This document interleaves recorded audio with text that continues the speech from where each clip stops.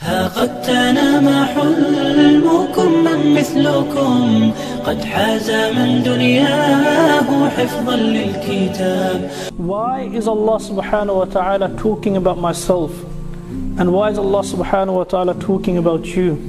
Or why is Allah subhanahu wa ta'ala talking about us in front of the angels? Now this is a question that the Mufassirun they raise in the Kitab Tafasir, in the books of the commentaries of the Quran. And they answer really beautifully. They say that when Allah subhanahu wa ta'ala intended to create myself, and Allah subhanahu wa ta'ala intended to create you, or more precisely and specifically Adam alayhi salatu wasalam, the malaika had a problem. And they said, why do you want to create to Allah subhanahu wa ta'ala certain creatures that will cause mischief and bloodshed on the world? And Allah subhanahu wa ta'ala then ends the discussion by saying that what I know you do not know.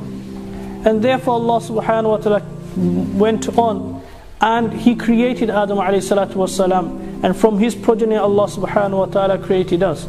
So when we sit as human beings to remember Allah subhanahu wa ta'ala, when we sit to think about our position, when we think and we start pondering and taking stock of our life, that how close have we been or got to Allah subhanahu wa ta'ala, or if it, Allah save us, be the other way, how far are we away from Allah subhanahu wa ta'ala? When we sit and do that exact a'mal, that particular action, Allah subhanahu wa ta'ala uses that to prove the angels, the malaika wrong. That you said that these creatures are going to cause mischief and bloodshed, but here they are remembering me in the masjid.